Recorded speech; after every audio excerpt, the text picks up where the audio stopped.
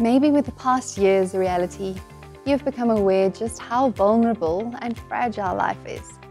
It is easy to take breath and health for granted and to just exist instead of living life to the fullest. The invitation is to work together as a family this week and to awaken to life in every way. You can help your younger child to become aware of how much they need breath, for example.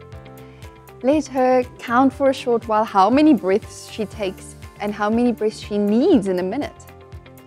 Remind her that God gives her every breath, even when she sleeps. God gives life every day. Ask your child how he or she thinks we can say thank you to God.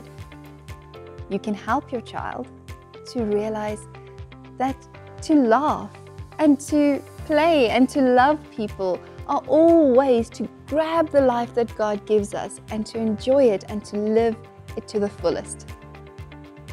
It is wonderful for God to see that we enjoy the gift of life that He's given us. The discovery that everything starts with God and that He gives life can help a lot with the question of meaning and calling. God created us and gave us life, and that is why our lives have meaning. God is always intentional. Take some time to talk to your teenager about how he or she feels about this sentence. Everything started with God. Something as small as your breathing reminds you that God gives you life and that in every breath He is present. The discovery that everything, even your child, even him or her, your teenager, where they're sitting and where they're thinking about this concept, that everything started with God, can remind him or her that they matter.